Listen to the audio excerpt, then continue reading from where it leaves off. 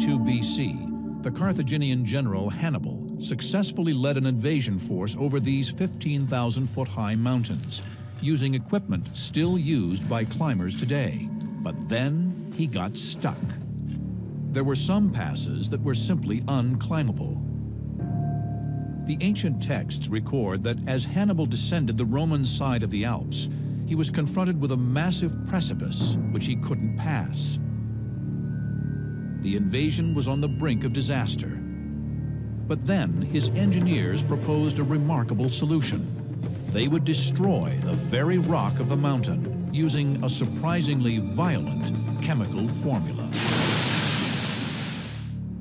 Modern historians believe the blocked route to have been either the Clapier Pass or the Traverset Pass, both standing at over 8,000 feet, a limestone rock face that was completely impassable.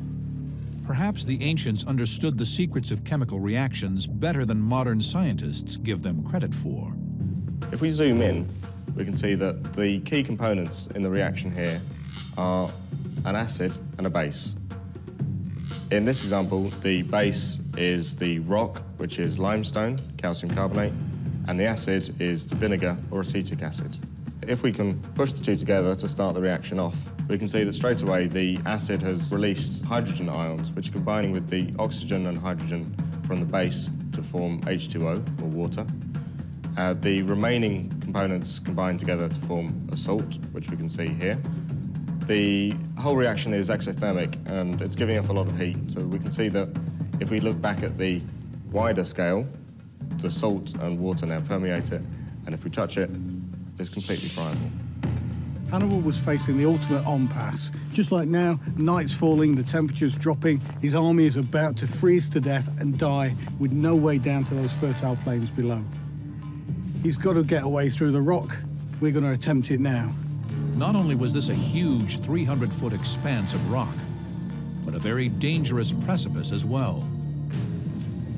The fire would have been enormous, the progress painstaking, as Hannibal's men slowly worked their way down the rock face, creating a path for the animals. The temperature of the rock is now 1,200 degrees. But is this high enough to accelerate the acid-base reaction? Oh boy, look at that boiling off there. It smells disgusting. I can see the rock cracking in front of my eyes. It's boiling and steaming in here. Oh, I love the way that breaks. It's not a boulder anymore, is it? It's just a loose conglomeration of pebbles. Like John, Hannibal's men used picks to smash through the limestone, enabling them to open up a zigzag track that minimized the steepness, thus allowing the pack animals and elephants to descend. After 4 days of work and near starvation, Hannibal had done it. He had blasted his way through the Alps. Hannibal plowed through Italy down into Rome and inflicted the severest losses the Roman army ever suffered in its entire history. But although coming over the Alps allowed him the element of surprise, it ultimately was the cause of Hannibal's downfall. It's ironic that Hannibal used the best technology available to him to do the insurmountable task of getting an army over these mountains.